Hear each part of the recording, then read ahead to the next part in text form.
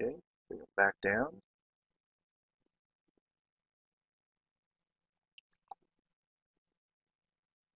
At this point too, I want to be able to find 0, 0, 0. So we're just going to bring him down so that our axis lines right up on top of that thick line for the grid. Okay, and at this point he's really arched himself forward.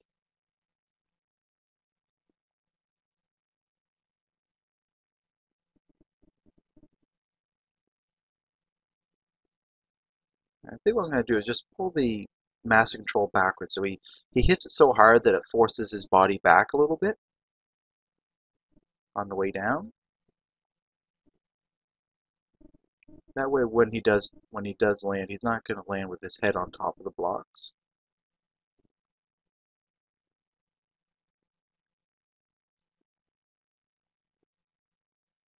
Alright, that should do. So let's adjust his pose a little bit so he looks like he's actually landed on the ground.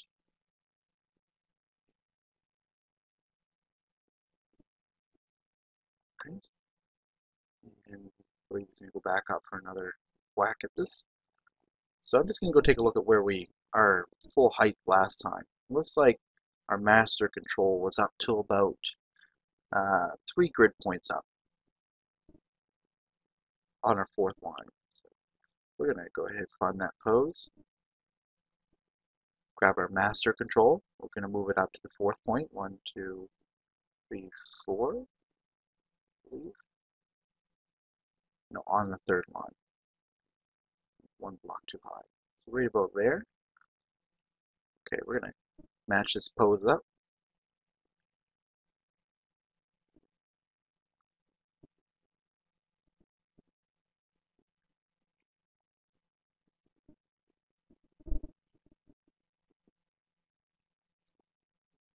This time he's really going to reach for this.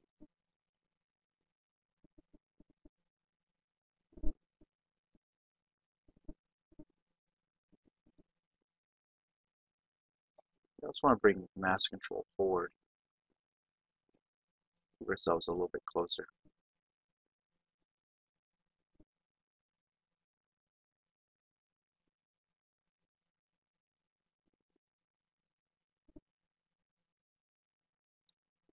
We have the contact point again.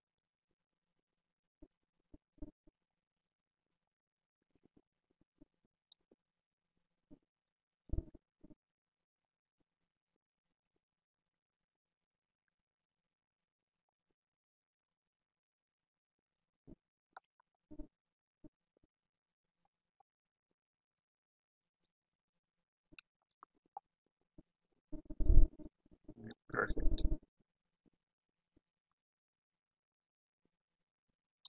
Alright, looks like our character antics one more time, just to really make sure that it's in place. It's ready for that final swat at this. And then forward.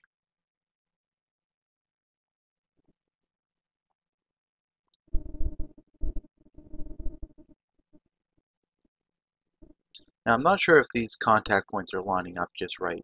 We'll get the timing set up for these, and then we'll actually go in and build these blocks in, and we'll just make sure that these poses are actually going to hit in the right spot.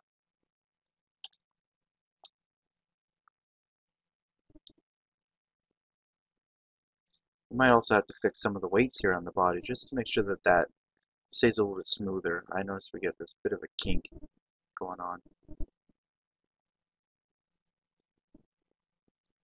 Alright, so at this point, our character lands back down on the ground, and it appears that he's achieved what he's set out to do. Hammered that block back in.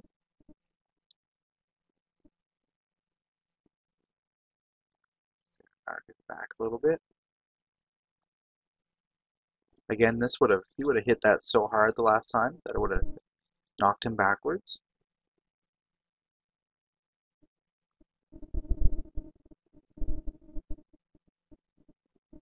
And alright, now at this point he's gonna hop back up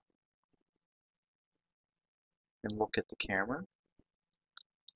I believe at this point he's more or less looking for approval. He's gonna nod at the camera and say, "Yep, that's how you do it. Did my job." Rotate this 90 degrees towards the audience. And I think I can go a pose or two forward. I'm just going to have the character kind of lean this way and then head go the other way. Anyway, let's watch that.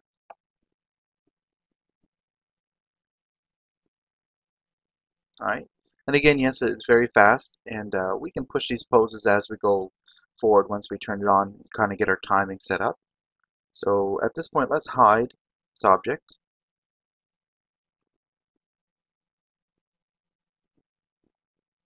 Start checking out the time here. So we're going to turn on all our controls so we can see all the keys that are going to happen. Looks like we have a key here that we don't need. So every one of these marks should represent a new pose for our character. So let's watch this at 24 frames a second. Okay, so we know right away that between here, there is just a bit too fast, so we're going to slide this across. I know we're going to need more from when it takes off. So let's watch that again. So it's getting better. Let's pull these poses across.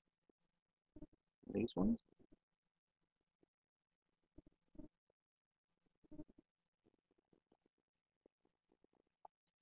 That was getting a little bit better. A little bit too slow.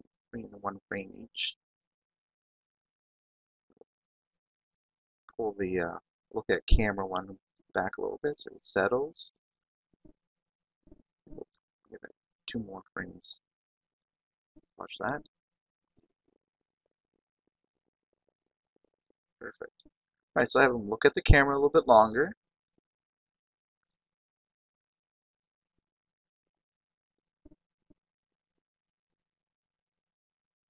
Still a little bit longer. And then let's have the turn pose a little bit longer here.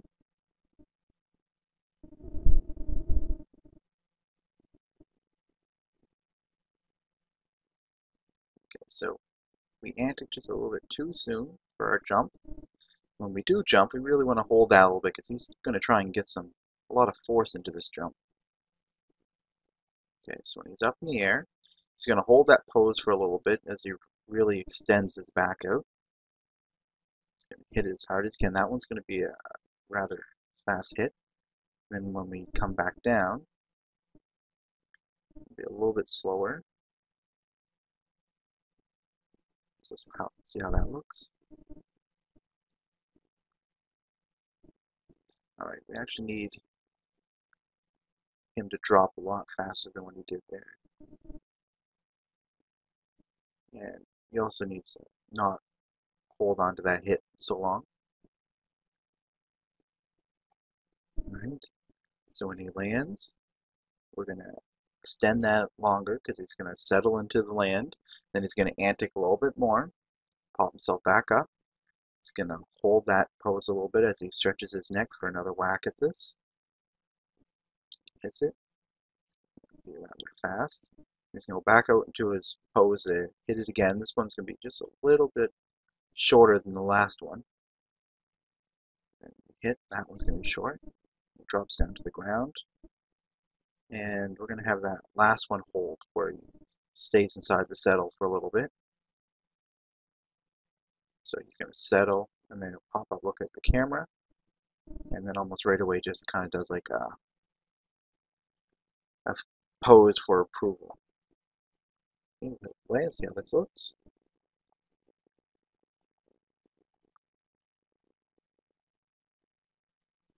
Right, it looks like our whacks were just a little bit too fast. We can kind of suspend them in the air a little bit longer there. It's cartoonish, short out. This across, and move that.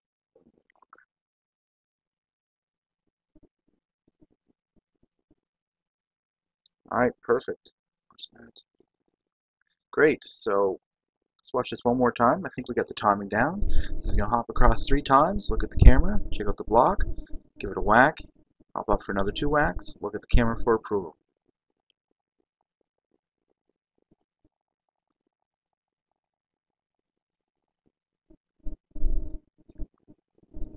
Okay, so that's how we're going to set up the poses there for the cartoon hammer.